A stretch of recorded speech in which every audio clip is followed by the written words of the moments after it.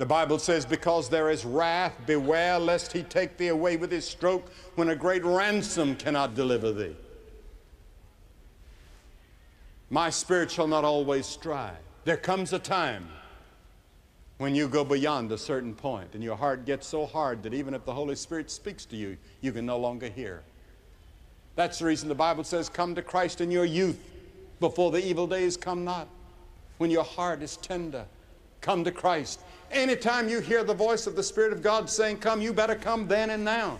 You may never have that moment again. He that hardeneth his heart, being often reproved, shall suddenly be cut off, and that without remedy. A friend of ours this morning was driving,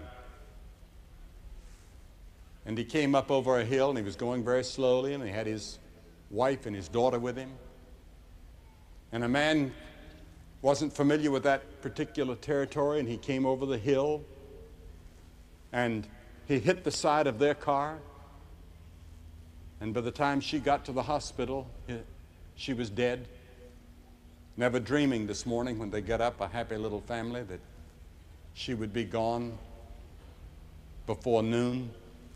How quickly it all happens. Come when you can. Come to Christ when you have a chance. You have that tonight. He that being often reproved shall suddenly be destroyed, and that without remedy.